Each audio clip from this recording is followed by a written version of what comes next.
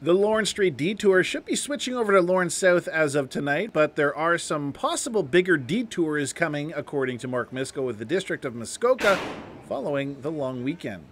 The initial south closure that we have in place right now was intended to be lifted as of yesterday. They did a bit of extra work in that intersection, which resulted in them staying in there till today. So that's going to be flipped to the north closure by end of day today.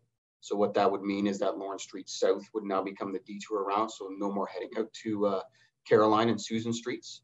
That'll be in place roughly until May 20th, which is the Friday before the long weekend. After that point, the closure in that intersection will be lifted for the weekend. It'll be in gravel. So May long weekend, it'll be kind of flanked around both sides. The block section of Main Street from Lorne to Center will still be closed. But the Lorne intersection will be open to what I'll call three-way traffic through there. After that, we're looking at, that's the long weekend said and done.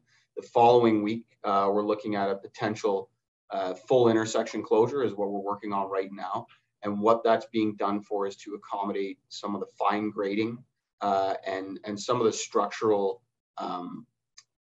final adjustments they need to make. And this needs to be done without vehicle traffic in the intersection. So they're looking for a full closure. And some of that work is going to be things like your stormwater catch basins need to be lifted so they can match your asphalt final surface. The manholes and that stuff need to be adjusted. So that takes some time.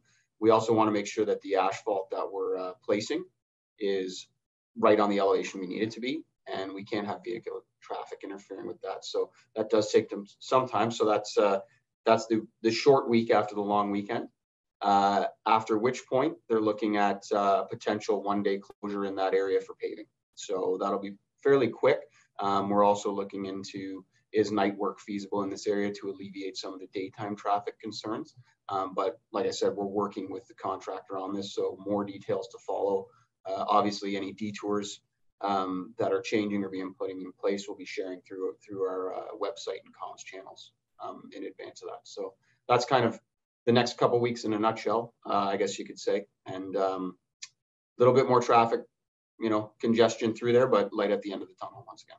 Meanwhile, one business owner caught in the middle of this construction this summer says he's completely fed up with it as it's affecting traffic to his business. On a day like this where it's, we're in the 20s and it's a beautiful sunny day, we can't use our patio. People don't want to walk around the barricades. They don't want to walk 2 blocks in total. They don't want to listen to that noise we just heard. It's just really disruptive.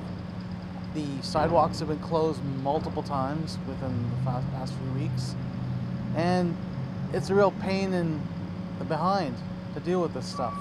As per the website that was put out for this, the Diggin Downtown, they're not supposed to close off the sidewalks. Our sidewalks have been closed.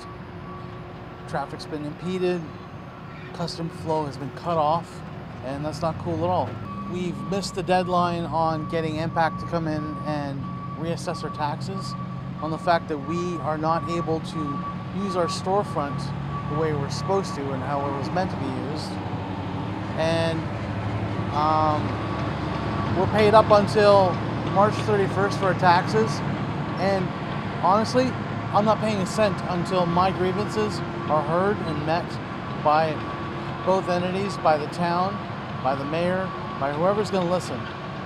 Because right now, we're not getting our money's worth as far as I'm concerned.